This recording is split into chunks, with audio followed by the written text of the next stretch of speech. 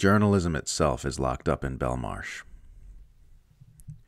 As the 17th anniversary of the creation of WikiLeaks passes us by, it's probably worth taking a moment to reflect on Julian Assange and what his persecution means for us in our society. Because, in a very real sense, it's not just a man locked up in Belmarsh prison for the crime of good journalism. It's journalism itself.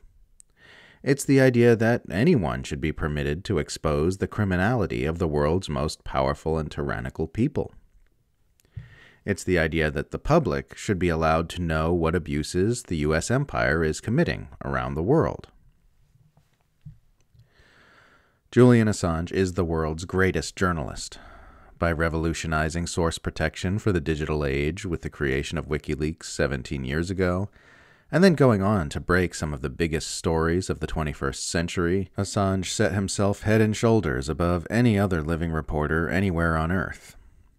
And by showing the world that they can lock up the world's greatest journalist for revealing inconvenient truths, they are showing the world that they can lock up anyone. That's what this case has always been about.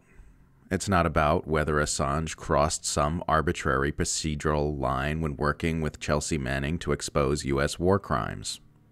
It's not about the U.S. protecting its national security.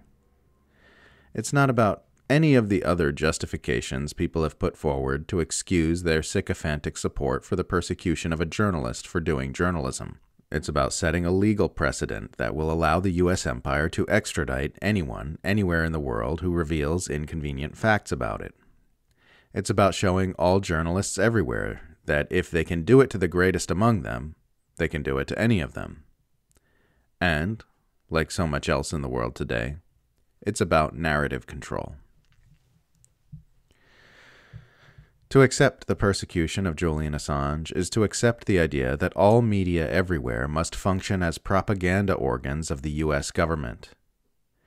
It's to take it as a given that any journalist anywhere in the world who decides to do real journalism and expose inconvenient facts about the powerful in the public interest should be jailed until they can be extradited to the United States for a show trial, and then left to rot in one of the most draconian prison systems on the planet. It's to accept that we will never live in a truth-based society guided by facts and information, and must forever resign ourselves to living in a society dominated by the whims of the powerful. Your position on the Assange case is therefore your position on what kind of society we should hope to live in, and what kind of future we should hope to have. In a very real way, it's your position on humanity itself. Should humanity try to create a better world, or should we keep plunging into dystopia until we are driven into nuclear war or environmental catastrophe by rulers we are forbidden to question? Do we want to move into the light or into the darkness?